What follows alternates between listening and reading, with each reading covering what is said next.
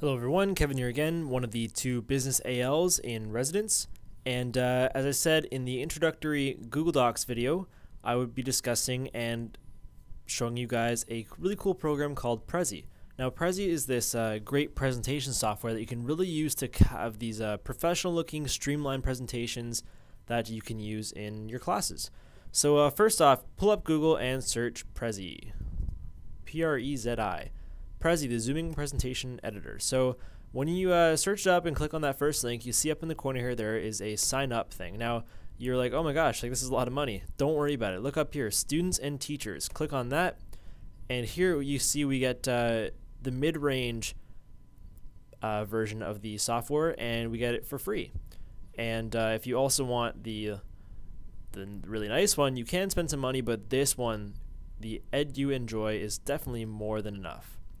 So now I'm going to go over here to my account where I'm currently logged in, and let me first show you that if you click on the Learn tab once you've created your own account, they've got great videos, get started, go to the next level, share your Prezi. This really teaches you how to use all the basics. They do a really good job of explaining it, and I'm going to show you exactly what this looks like in case you haven't heard this before. So now this is my folder of all my Prezis, and this is one that I did last year for a presentation for one of my communication courses.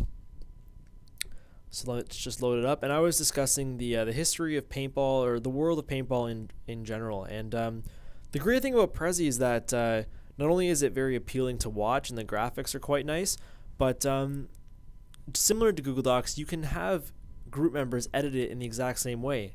It has the same sharing options. It's set up in a very similar manner, where you can share the document with people who have to have an account, and they can literally edit, and you can watch what they're editing. You can literally watch the work they're doing and have multiple people working on it all at the same time.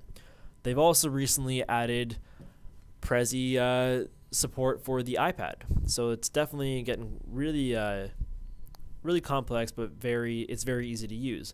Here you can see iPad friendly. So here you see options when you load up your Prezi. There's edit together, so that's the sharing thing I just mentioned. View together, someone can watch presentation. You can even have the presentation be watched all online. You can download and edit it offline, save a copy, and delete. So let's go to edit the Prezi.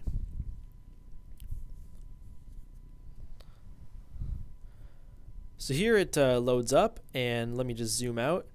I have all of my different ideas surrounding my central topic, and basically you can add in all these things using the toolbar over here. So you can insert, frame, path. All these things are explained quite well in those introductory videos I mentioned before, but you can click things, drag them around, zoom in, and why don't I show you exactly what this looks like when it's in the finished product, so you can kind of see the potential. And this is a very basic and very quickly produced Prezi, so you can only imagine how complex they might be able to get. So here we are starting off, and I advance to my general topic here, history. I zoom in. As I go from point to point, I'm discussing the information that came from my research, and here I can show you in a second, you can actually embed videos. They'll play automatically. As you can hear, there's sound. The videos that you can embed can be much higher quality. It just so happened that this particular video wasn't the best quality, but the sky really is the limit.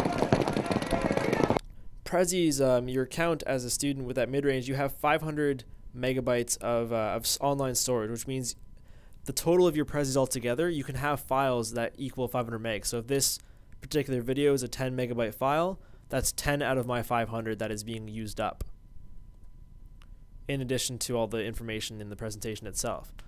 So zooming right in, you can zoom right out, change which angle you're looking at things. It's really quite cool.